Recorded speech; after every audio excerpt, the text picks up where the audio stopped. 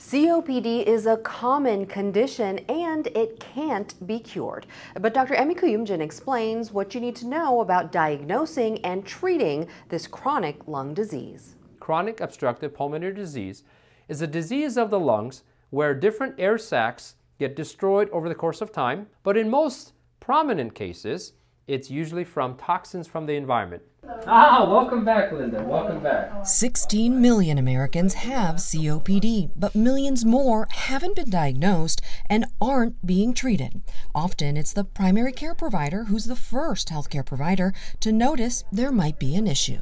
Every time I'm doing such and such in the house, whether it's changing my sheets, washing dishes, going to the bathroom, I'm getting so winded, I'm getting exhausted. Symptoms of COPD also include frequent coughing or wheezing, excess phlegm, and trouble taking a deep breath. The good news is COPD is diagnosed using a simple breathing test.